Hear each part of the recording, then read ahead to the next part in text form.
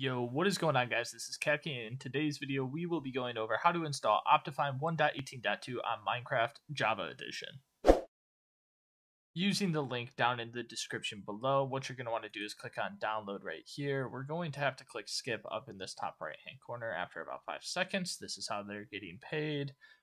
Once this is done, all we have to do is obviously, like I said, click skip, and then you're going to click download. It is going to show up down here in the bottom left hand side. You don't have to worry about that. What we are going to have to do is open up a file explorer tab like this, go into downloads, and I actually downloaded it twice now. What we are going to have to do, if you don't have WinRAR installed, don't worry about this, but just make sure that you're running it as Java TM platform SE binary. This will pop up this screen. You're just going to want to click on install. Then it is going to take a second, and then it's going to say Optifine was successfully installed. We are all done with that install now. So what you can now do is go into Minecraft.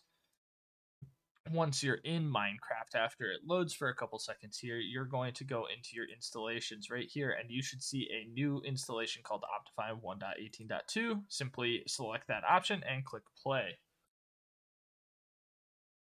It is then going to start loading up, as you guys can see here. It may take a little bit because this is the first time you are installing or opening up this installation, so be a little bit patient. It does run off of whatever the latest installation of 1.18 you have, in this case 1.18.2.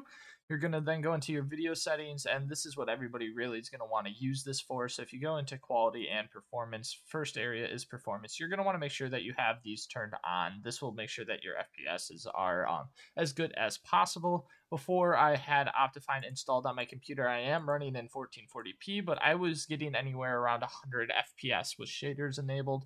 Now once we go into here and we look at my FPS, I believe we should be in the about 180 ballpark, and that's with it capped at 180. So let's just see, give it a couple seconds here, and it should climb up into the 160s, 170s, hopefully, and that should be extremely playable. If we did turn off the cap, I am curious to see what this would go up to unlimited.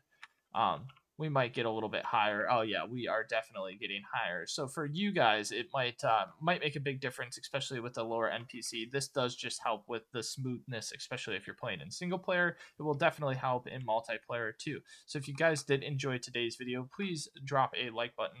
And if you guys have any other tutorials you would like me to do here on the channel, make sure you guys drop those in the comments below. Be much appreciated. Have a good rest of your day, guys.